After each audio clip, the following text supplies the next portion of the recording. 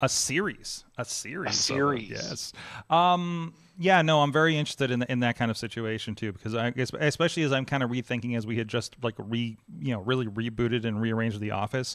Also, just that little bit of taking those Velcro strips and bundling cords that are going along the back of your desk and stuff makes a big difference. Just in Hmm. just in keeping that mess. It's still a mess, but it's like a confined mess. you know so It's a and you can tidy it's mess. a tidy mess.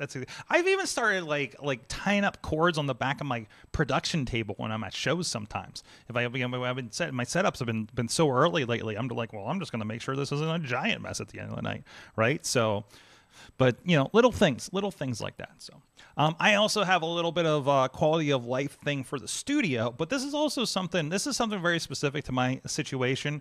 I'm just always shocked when I'm like, is there a thing on Amazon I can get that will solve this problem?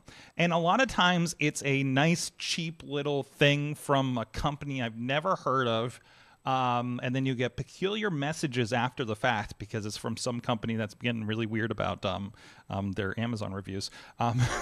In fact, this one messaged me with a response to your problem on your shipment, and I'm like, there was no problem in my shipment. And this email about, hope you're doing good with the product. By the way, if this happens with the product, make sure you set this resolution and stuff, right? I'm just like, that was interesting unsolicited information that you sent me. So I just bought 3 of these things. These are some HDMI switchers.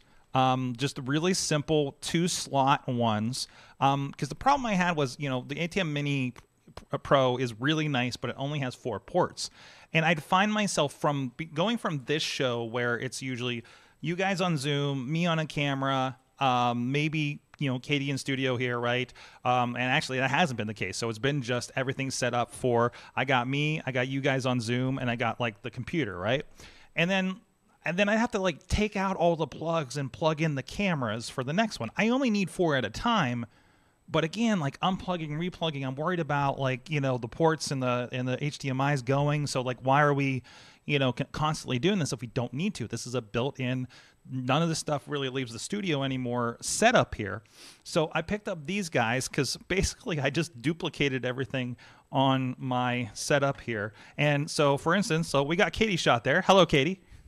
And we can click on our thing. And now we're switched over to... and of course now I'm having a little bit of problem with it. This worked before the show. I swear this worked It's before the true. show. It was definitely working before. Oh, there was a second.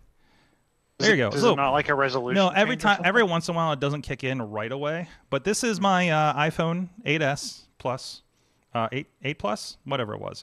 And I got Filmic Pro going, so it's got that full HDMI push out. But now, if I wanted to show something on my phone, or if I wanted to use my phone for this, and then we have a guest in here, and there's Katie on another camera now.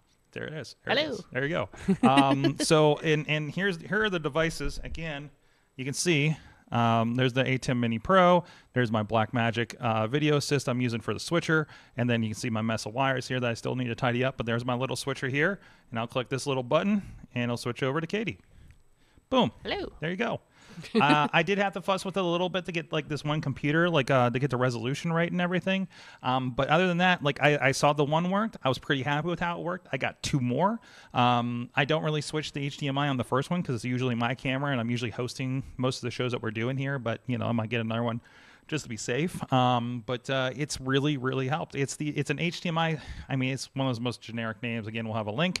HDMI Switch 4K 60 hertz HDMI Splitter aluminum HDMI. It's not even. I don't even have a brand name on this. VWR HAR VAR.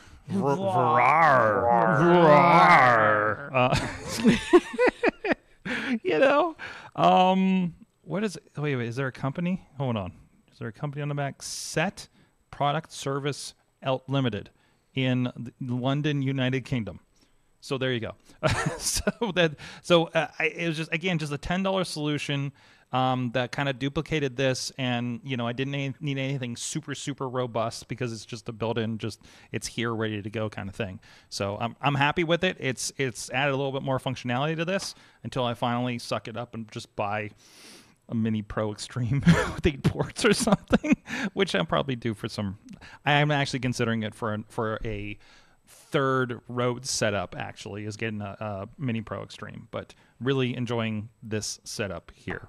So, but no, go check it out. Again, a link will be in there because that's not really, you're not going to be able to Google this thing from what if you're on audio with us here.